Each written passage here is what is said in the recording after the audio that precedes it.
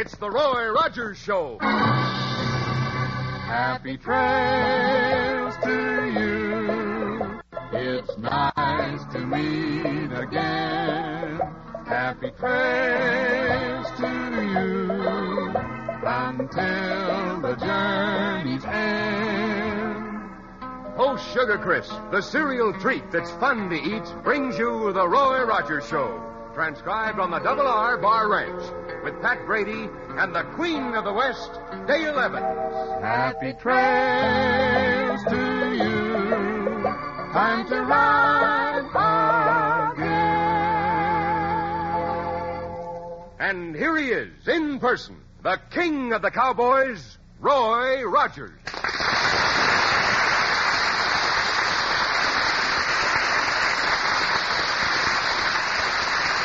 Well, howdy, folks. Here's my good word for today. It's about a honey of a new cereal, Post Sugar Crisp. And it's my hunch you'll like it just as much as we do out here at the Double R Bar Ranch. You see, Post Sugar Crisp is just downright good eating. And it's good so many different ways. Try it real soon, won't you?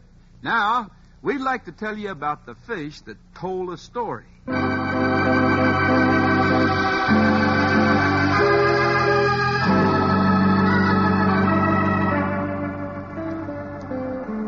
It's almost 10 o'clock on a lovely fall evening in Mineral City. The last of the regular customers is departing from the Eureka Cafe, leaving Roy Rogers, Pat Brady, and the proprietress, Dale Evans. Well, good night, folks. Good night, Sheriff. I hope you catch those fellas, Sheriff. I do, too. Well, how do you like that? Smuggled pearls from Mexico being shipped east from right here in Mineral City. And a pretty slick way of doing it, too. Shipping them out in potted cactus plants. Well, the sheriff says he's given orders to the post office to hold anyone that tries to ship any more cactus. And I hope he'll catch up with whoever's doing it. Well, we'll see. The sheriff's persistent, if nothing else. Well, let's close up, Dale. Me and Nellie Bell want to take a little spin in the moonlight. Oh, it's early yet, Pat. Dale, you never stay open this late, and especially on a night like this. Well, a few more customers might come along. Besides, I have my new ice box to pay for. Ice box? That's an ice factory. Yeah, walk-in ice box is really something for a place the size of the Eureka Cafe. Well, I got a very good deal on it, and I'm sure it'll be a wonderful thing in the long run. Yeah, I'll bet. You got a big city ice box, only Mineral City isn't a very big city. It's growing all the time. Speaking of a big city, I made quite a deal today with a couple of real city fellers. Rented the long hole so they could do some fishing for a few days. Long hole? Well, that's where you got them old feeding trays you used when you were raising some trout. Yeah, uh-huh. You rented it? Why, Roy, you've always let anyone fish there who wanted to. Sure, but these fellows insisted on 3 or 4 days of strictly private fishing, and since they offered me the money, I took it. Well, why don't you just give it to Dale to apply on the ice box, and maybe we can close up and get out of here? No, I'll turn it over to the Fish and Game Commission. They'll use it to hatch and plant more trout. That's the way they keep the fishing good for everybody. Wow! Will you look at that big black limousine? Why, you could get Nellie Bell in that back seat twice. Why, those are my city friends. I told you we'd get some more customers if we just stayed open. Well, hello there, Rogers. Hi. I guess you cowpunchers hang around the local restaurant just like the young blades in the city hang around the corner drugstore. Well, you're the same guy we rented the trout stream from. It's a small world. Yeah, this is a small town. The menu's right up there on the wall on the blackboard, folks. We're looking for the proprietor. How do you do? I'm the proprietor. Oh, Miss Evans, this is Mr. Bradbury and his friend. That's right, B.B. Bradbury. Well, how do you do, Mr. Bradbury? Well, how do you do? I'm beginning to enjoy my vacation already. Me too. Quiet, Hugo. Miss Evans, we were told that this is one of the few places in town that has reasonable quantities of ice. Reasonable quantities? We got tons of it. We certainly do, Mr. Bradbury. I just installed a new walk-in ice box. That's fine. Hugo and I are here to do some fishing, you see. In fact, we've rented a stream on Rogers' place. Yes, I've told him about it. Oh, I see. Well, we want to airmail our catches back east every morning. Of course, they'll have to be packed in quantities of ice. You bet. They got to get there fresh. Well, I can certainly take care of that, Mr. Bradbury. I'll pack the fish for you if you like and get them all ready to ship. Oh, that'll be fine, just fine. Yeah, sounds like more work for me. Oh, I forgot to ask you, Mr. Bradbury, do you have your fishing license? Oh, certainly, Roger, certainly. We know all the ins and outs of trout fishing. Sure. And it's all nice and legal, ain't it, B.B.? Hugo, Let me do the talking. Do you need any tackle? I stock a few lines and leaders, and I tie trout flies for the folks around here occasionally, too. Yeah, we don't need no flies for the kind of fishing we do. Just our special brand of salmon eggs here in the satchel, huh, Easy? Hugo, will you ever learn to keep that mouth closed? What'd I do, baby? What are you slapping me for? Never mind. I'm here for a rest, and you make me nervous.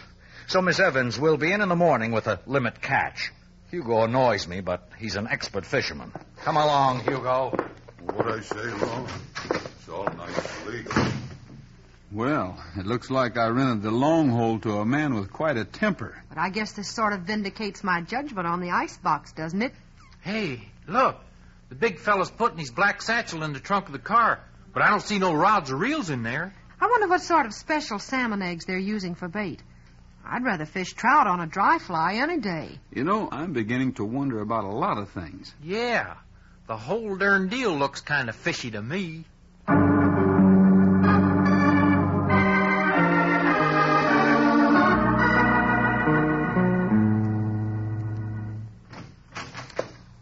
Well, my last customer last night is my first customer this morning. Good morning, Dale. And Pat, well, you don't go on duty until this evening. Yeah, I know it, but me and Roy thought we'd be here when those fellas come in with their fish, if any. They certainly were confident that they could catch the limit. I wonder if Bradbury's still slapping the big fella around.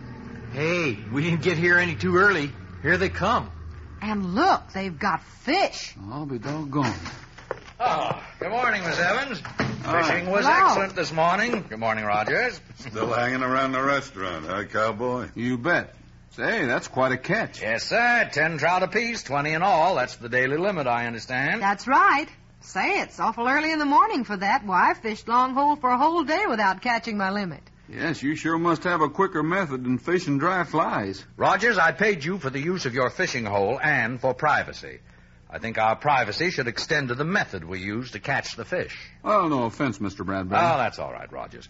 We really have no secrets. Perhaps it's the special salmon eggs we use. Gee, trout must really go for salmon eggs. Sure, and it's all nice and legal, too. Well, Miss Evans, you're certainly efficient.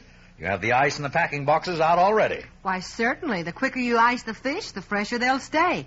Say, Pat, why don't you put on an apron and help me clean them? Oh, don't bother to clean them, Miss Evans. They'll ship better as they are, as long as they're kept perfectly cold. Oh, just as you say, Mr. Bradbury. I'll keep an eye on her while she packs them, BB, just in case she decides to keep one out for herself. Now, wait a minute. Dale wouldn't do that. Well, of course I wouldn't. I don't know. You got a restaurant. You might decide to put trout on the menu. Listen, fella, I think you better apologize. Well.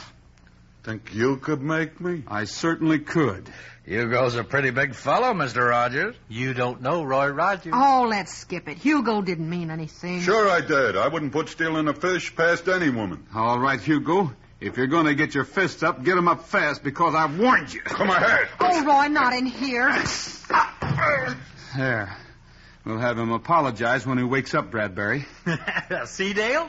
You didn't have to worry about things getting broken. You should have known that Roy would drop him in his tracks with one punch. Miss Evans, I'm terribly sorry. I want to apologize for Hugo. Rogers, I must say he had that coming. Hugo sometimes has to be taught a lesson. Well, let's forget the whole thing. Here are your fish, Mr. Bradbury, all iced and packed and wrapped. That will be $1.50. Oh, fine. Well, here you are. You've done a splendid job. We'll see you tomorrow morning. What happened? You talk too much again, Hugo. Now, come on along. We'll get these fish out by air and get back to the camp. All right, but that Rogers... Never mind. You got what was coming to you. Now, come along. I'm awfully sorry for the trouble, Roy, and thank you. It's all right, Dale. I'm pretty sure he won't do that again. And, Pat, when Bradbury and Hugo do their fishing tomorrow morning, you and I are going to be watching them from the rocks above Long Hole. Boy, I'm all for that, Roy. I am, too. I'll go with you. No, Dale. I'd rather you weren't around where there's liable to be some shooting. Shooting? What do you mean by that? Well, when I shoved Hugo to straighten him up for the punch, I felt a gun holster under his coat. It was one of those shoulder holsters that big city gangsters use.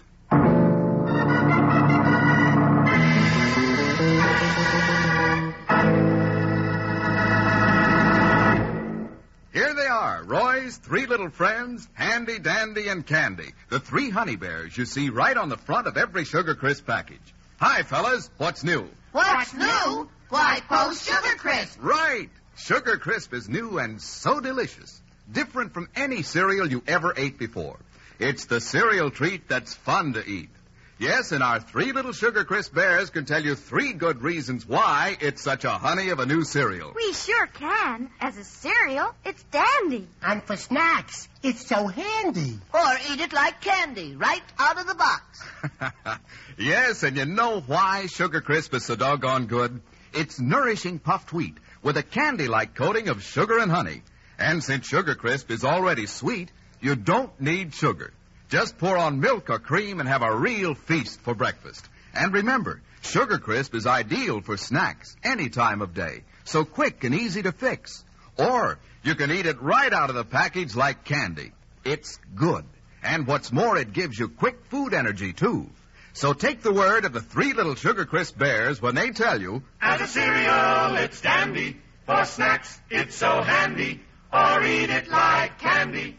Post Sugar Crisp. look for the genuine Post Sugar Crisp in the red, white, and blue package with the 3 bears on the front. Take home Sugar Crisp tomorrow.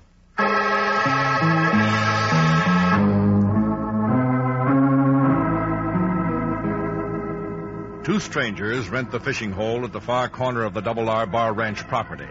They insist on complete privacy, and that the fish they catch so mysteriously be iced and shipped east immediately. And although the men insist that their fishing operation is perfectly legal, Roy and Pat feel that it bears watching. Gosh, Roy, I don't blame you for leaving Trigger down there by the creek. This is rough country even for Nellie Bell. We had to come up to Longhole on the blind side, Pat, and I left Trigger there in case we have to separate when we leave. We can park Nellie Bell behind this big boulder. Okay. Whoa, Nellie Bell. This is kind of a dull trip for you, girl. Oh, I don't think she minds, Pat. We'll have to climb up over those rocks to the top of the cliff. Good idea, Roy. Longhole will be 40 feet below us, and we can watch Bradbury and that big lug to our heart's content. Well, they won't see us if we're quiet up there. You mean we can't talk? Well, we can't shout. I still don't know what to make of those two fellas. Do you, Roy? Well, there could be a connection between them and the pearl smuggling the sheriff told us about. Well, I don't see what the connection would be. Pearls come out of oysters, not fish. Anyway, they're armed, and I think they're dangerous. Quiet now. We'll peek over the edge. They're down there all right. I don't see any fishing poles. No, neither do I. Roy, do you see what those fellas have done? They've dammed up both ends of Longhole. Sure enough, they have. Well, why don't we just go down there and kick them off the property? The fish will slowly starve to death if they can't feed up and down the whole stream. I don't think they'll starve, Pat. Look, Bradbury and Hugo are feeding them. Well, I'll be darned. Hey, they're throwing something in.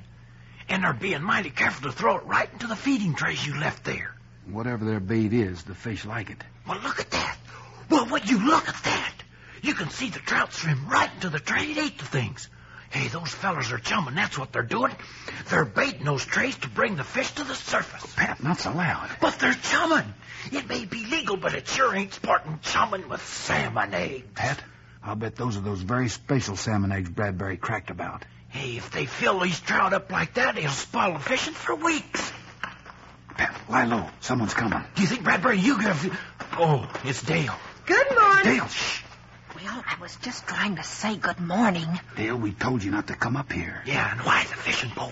Well, is there any law against a girl going fishing? No, but... I just happened to feel like catching a couple of trout. I just happened to be passing by here. And you didn't want to miss anything, did you? No, I didn't. All right, you go back to Mineral City. Dale, these thugs mean trouble. We've been watching them from up here, and... Hey, Roy, now look at them. Yep. They're using a net to get the trout out of the hole. They sure are. They're seining. That's what they're doing, and that is against the law. What's going on here anyway? They're a fine couple of trout fishermen. They dam up the hole, then they chum with salmon eggs, and now they're seining. I figured they'd use a net after the trout eat up all the special salmon eggs. I'm glad you showed up, Dale. But you just told me to go back to town. We've got to get a hold of one of those fish. Can I borrow your rod? I'll have to work fast. They've seined out 5 or 6 down there already. The rod's all set. But do you mean to tell me you can drop a fly way down there? Hey, this is cramped quarters and a mighty long cast. Well, I'm going to try. I'll have to whip out a lot of line. And if I do it just right, I'll lay the fly down practically on the trout's nose.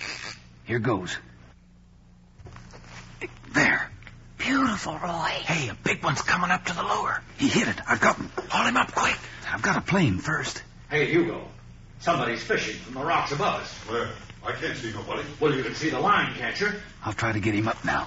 We've got to get that trout and run for it. Hey, you up there! There's a private fishing hole. They got one of our fish and they're pulling it up. Reach out, Hugo. Grab that fish off the line. I can't reach out that far. Well, wade in. Go on, hurry. Can't you reel in faster, Roy? Well, I don't want to lose the fish. You can't fish here. It's illegal. Well, look who's talking. Grab that fish, Hugo. I can't. He's dangling and flopping. Ah! Hey, the big lug fell in. Serves him right. I've got him about halfway up. Later, Hugo. I'll stop him from pulling that fish up. What are they doing now? Well, I don't know, but I've got to keep my mind on this fish. Hey, he's using a machine gun. Hey, you, Bradbury, don't you know that shooting a fish is against the law? Pat, get back. You're a perfect target. Bradbury, it's Rogers and Brady and the girl. Pat, get back. I've got him. I've got the fish, and we're on our way. Come on, run for Nellie Bell. Hurry up, Pat. Hey, I took one last look, Roy, and they're headed for that big car there. All right, you're really going to have to drive Nellie Bell. I'll try, but I don't know how she can outrun 16 cylinders. We've got to get back to the road some way, and they can cut us off. Start this thing and drive like crazy, Pat. I'll tell you where to go. That car of theirs can go twice as fast as this thing, and they got a machine gun. Don't call Nellie Bell a thing. If anyone can get us out of here, she can.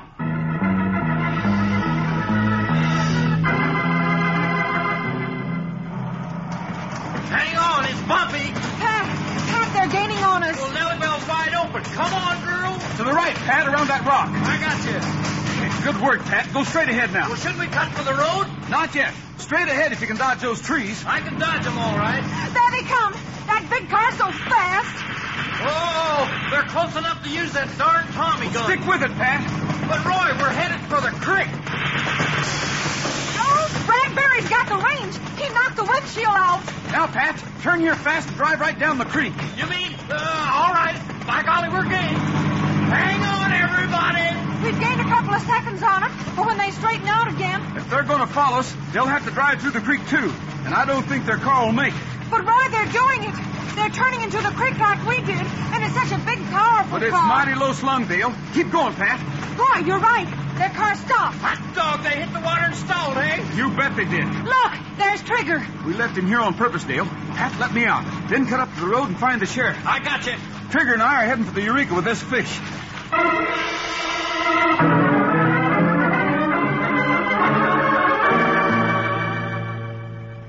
For heaven's sakes, Dale, I can't just go out and arrest those two fellas. Well, Roy wanted you to come right down here. All right. Where is Roy? He's in the kitchen cleaning a fish. Cleaning a fish?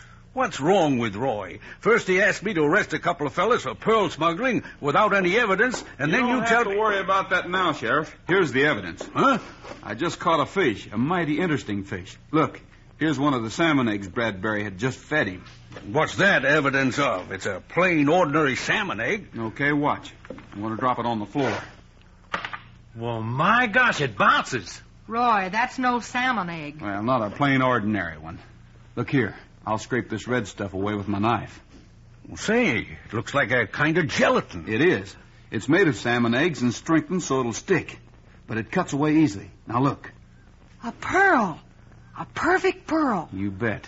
Bradbury and Hugo thought up a real smuggling trick that time. You mean they coated those pearls with that stuff, fed them to the fish, then caught the fish and shipped them east? That's exactly what they did. Oh, it's a beautiful pearl. Hey, let me hold it for a second, Dale. Golly, that is a nice one. Well, what are we standing around for, Roy? Let's go round up those fellas. We've got the evidence. And Bradbury knows we have it. We don't know exactly where they are now. But if we wait here, I'll bet they'll be around. We're around before you're ready for us, Rogers. Don't move, anyone. This machine gun can knock you down like 10 pins.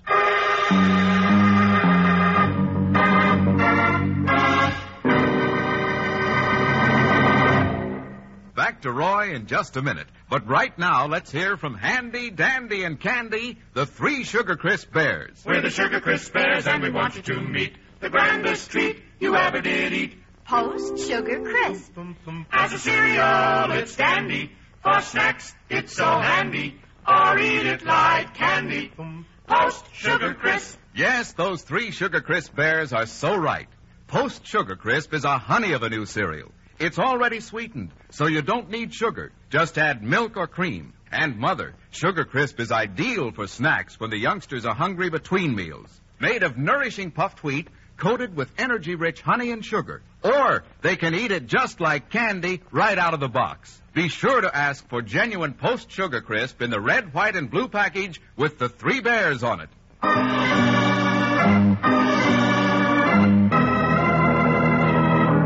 Roy Rogers presents the sheriff with evidence of the highly ingenious pearl smuggling racket of B.B. Bradbury and his henchmen. But before they can lay plans for the capture, Bradbury bursts in on our friends, his finger itching against the trigger of a deadly machine gun. Don't move, anyone. This machine gun can mow you down like 10 pins. BB's got the gun, and it ain't no BB gun. Take their weapons, Hugo. Rogers first. This is a pleasure. I don't need guns to handle you, Hugo. Now the sheriff. Small-town cop. I've had my eye on you fellas. Skip the conversation. Keep going, Hugo. Unload the pistols from Miss Evans and that jeep-driving maniac. More of a pleasure all the time.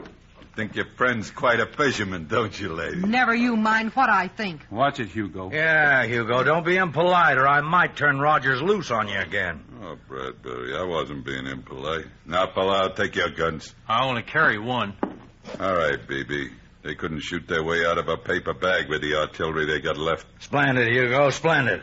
Now, make sure there's room for 4 people in that big icebox Miss Evans is so proud of. Sure. I'll just toss the groceries out. Just a minute. That's not necessary. Oh, yes, it is, Miss Evans. I find that pearl smuggling affords me an excellent living, and I'm not going to have it interfered with. What do you think you're going to do, Bradbury? I'm going to put the 4 of you in cold storage. Now, Rogers, hand over that pearl. It belongs to me, you know. I don't have the pearl. All of us were admiring it, and I guess Pat has it now. Oh, have you? Yeah, it's darn near big enough to make a pearl horn button for Nellie Bell. All right, young man, I can handle this machine gun very nicely with one hand. Now, I'll catch the pearl with the other. Toss it over. What do you mean? You heard me. Toss it over and no tricks. Go ahead, Pat. Toss it.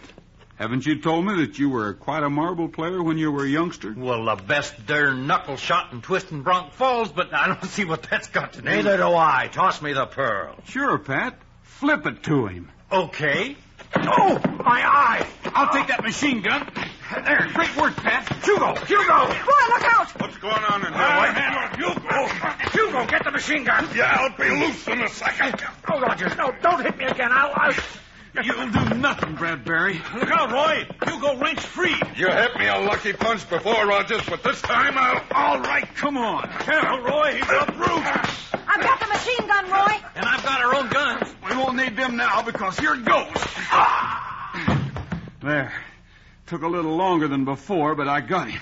Roy, you were wonderful. Golly, Roy. Trying to hold that big fellow is like trying to hold a loco steer. Yeah. But neither of them will be so tough with handcuffs on. We'll pack them off to jail, and they'll be there for a long, long time. Better find that pearl, Pat. We're still going to need it for evidence. It's right here. It sure is a beauty. That knuckle shot you made was a beauty, too. I never quite believed those yarns about how you were a marble champion, but I'm convinced now. Why, anyone in Twistin' Bronc Falls can tell you how good I was. Say, Dale, can I have the rest of the day off? Why, certainly, Pat. Why? Oh, I gotta go get Nellie Bell a new windshield. You know something? We haven't had breakfast yet, and I'm hungry. Well, you couldn't be in a better place if you want to eat. Say, how would you like to follow your cereal with some nice, fresh trout?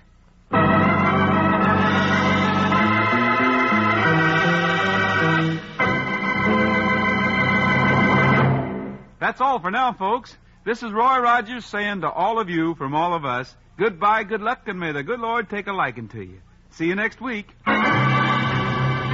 Happy trails to you until we meet again. The Roy Rogers Show was brought to you tonight by Post Sugar Crisp, the cereal treat that's fun to eat.